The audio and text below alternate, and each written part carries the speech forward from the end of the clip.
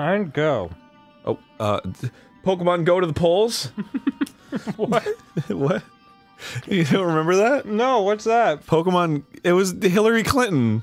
She was doing like a thing, like her promo during the elections. Mm-hmm. And she was like, I hope all the young people Pokemon Go to the polls. You don't remember this? I don't. It's like, it was like her Dean Scream. It like totally ruined everything.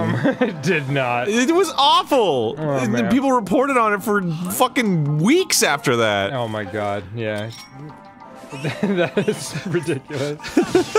I kind of love it.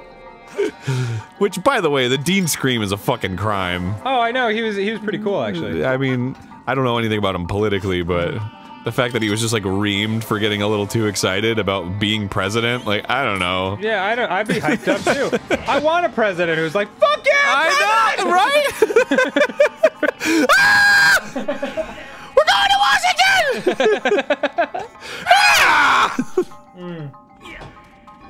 I want that to be my ringtone. Yes. But like a regular ringtone, you know, where it's like blah blah blah blah blah blah blah. I want to be like, yeah! Were you trying to do the?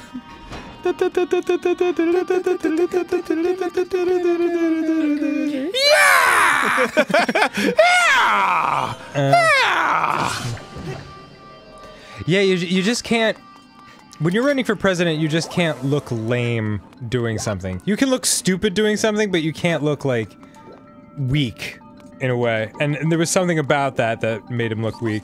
It just made him look like a crazy person. Yeah, and the same thing with Dukakis, who I'm sure much of our audience is too young to remember, but he was the guy who was the Democratic candidate going up against the first George Bush.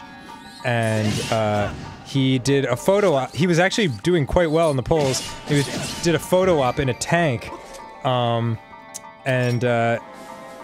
he just looked so doofy. Like, the helmet was like way too big for him, and he looked silly in the tank, and it hurt him.